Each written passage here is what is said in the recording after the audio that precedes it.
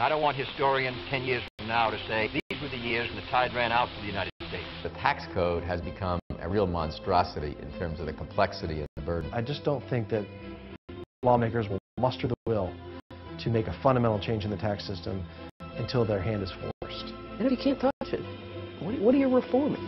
If we're going to have an income tax, it ought to be vastly simplified. Get the flat tax in the United States. The fair tax, a consumption tax. The value-added tax works well. The current system is a disaster for our children and grandchildren. Democrats and Republicans alike care about their children. I think we're ripe for a revolution in tax reform. You and I have a rendezvous with destiny. We'll preserve for our children this, the last best hope of man on earth, or we'll sentence them to take the last step into 1,000 years of darkness.